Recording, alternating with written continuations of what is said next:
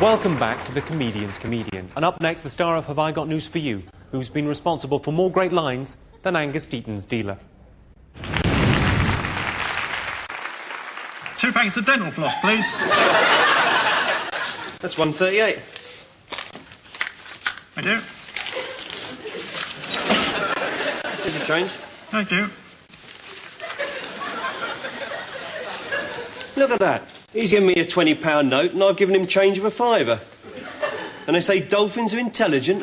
Comedians would look up to Paul principally for his ability to improvise. A Weight Watchers party. No luck then. Watching Paul Merton is panellist supreme because he reacts all the time.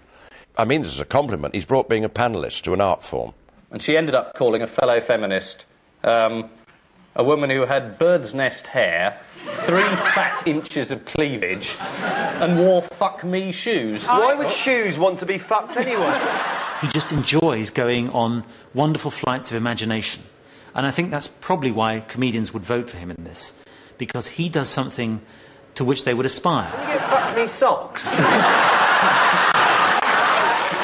You open them at Christmas and you go, fuck me socks! As a comedian, you can often kind of predict where a gag's going a bit before an audience because you're used to it and that's what you do, but you're not really with Paul. You know, suddenly it's out of nowhere. There's a sort of tangential quality that he's able to call upon. There was one moment in the last show I hosted where he started a joke that I picked up on and ran to the end with. Whose brainchild was this pigeon attack? Was it Bernard Matthews?